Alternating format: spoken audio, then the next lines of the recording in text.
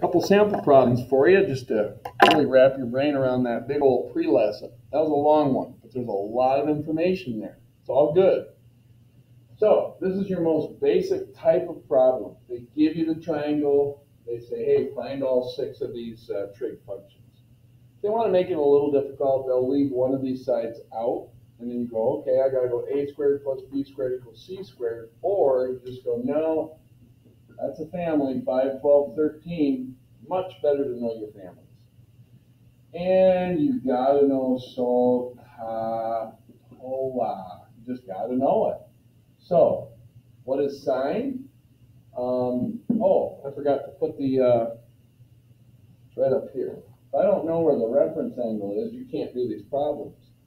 Sine is opposite over hypotenuse. Well, this is my opposite side. This is my hypotenuse. Therefore, this must be my adjacent. Really good idea to label those sides right away. So I know my opposite is 5. My hypotenuse is 13. You can go ahead and steal the reciprocal for the other one. Cosine.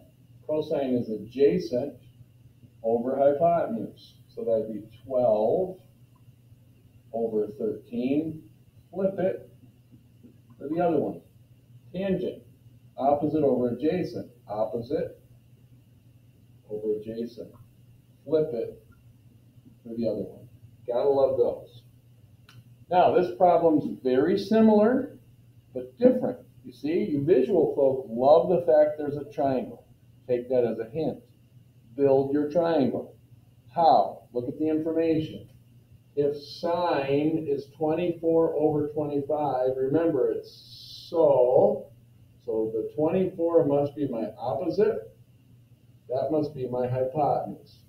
So if I actually drew a drawing with a little bit of accuracy, I'd say this better be my reference angle. So that'd be 24 and that's 25. There's my 90. It's like, okay, I think I remember this family. Blank 24, 25. That'd be a 7. Now I've got all 3 of my sides. I can find anything. Now this is the definite easy part. If sine is 24 over 25, and you know cosecant's the reciprocal of that, that's 25 over 24. Done. Cosine. That is adjacent over hypotenuse. This is my reference angle.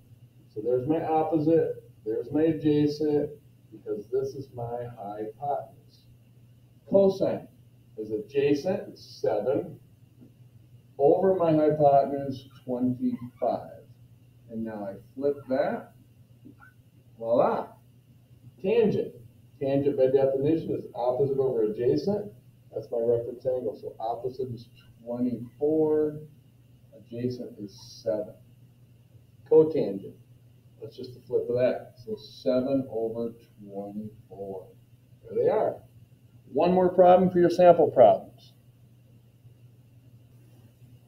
Last one. This is a fun little problem. Look at example 3 from page 395 in your text. You got this whole situation. I'll just summarize it. You've got a fire truck with a big old emergency ladder here extended. It's 84-foot long ladder.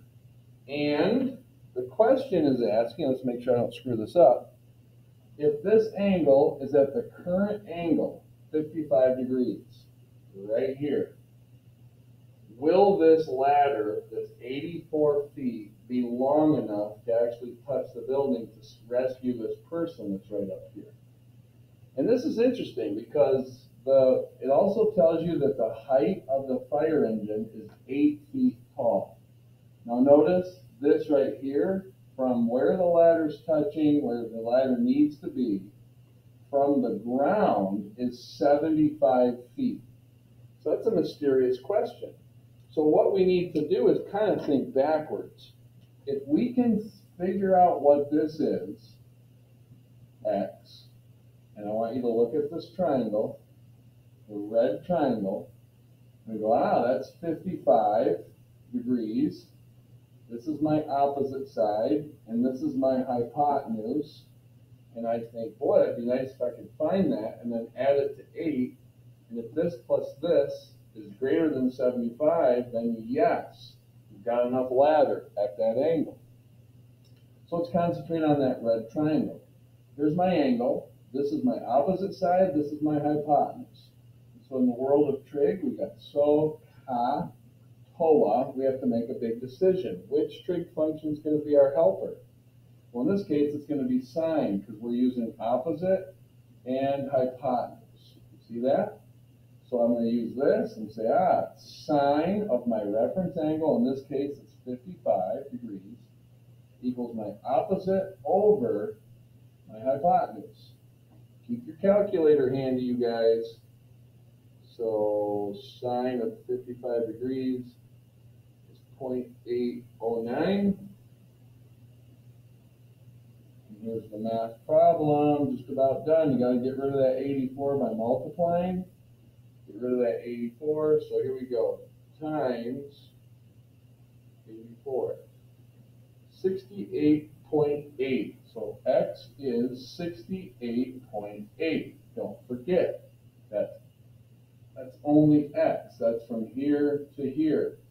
We get to add 8 feet because that's the height of the actual fire truck. So if we added 8 feet to that, we'd get 76.8, not degrees, feet. And yes, from here to here is more than 75. So we're like, cool. Yep, that person's going to be saved. So here we go. Yeah, good luck on your homework, you guys.